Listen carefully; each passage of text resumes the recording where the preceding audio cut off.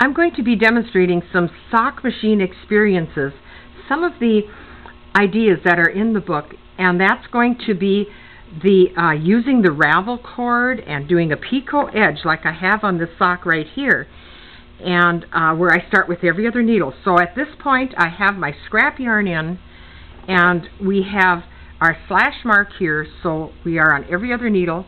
We'll get rid of our thread right here.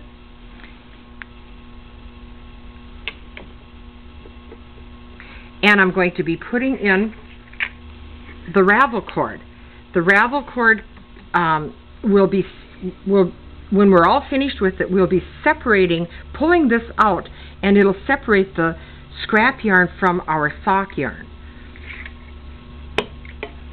The new machine has slots for easy threading, so you can do this on your older sock machine if you'd like.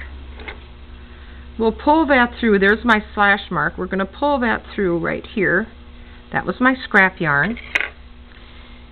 And we're going to put in our Ravel cord. Knit around. I have my weight on.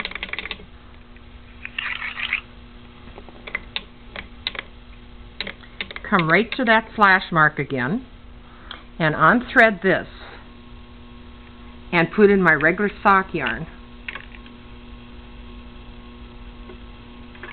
What's so nice about this bobbin is it just drops right down into the cylinder, and later on when I move the weights up and take those weights off and move it up, it'll pull out. It's such a nice little round bobbin that it'll pull out right through the cylinder out the bottom. And at this point we put in our regular yarn.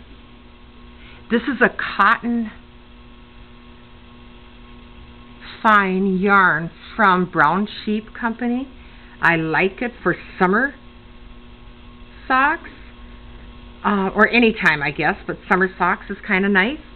And what we're going to be doing then is knitting around our 8 rows we're going to do, and then we're going to add all the needles to do that picot edge like this. So here's what we've got right there in 8 rows, and then we add the needles to get the picot edge, and then we'll be hanging a hem and continuing our sock.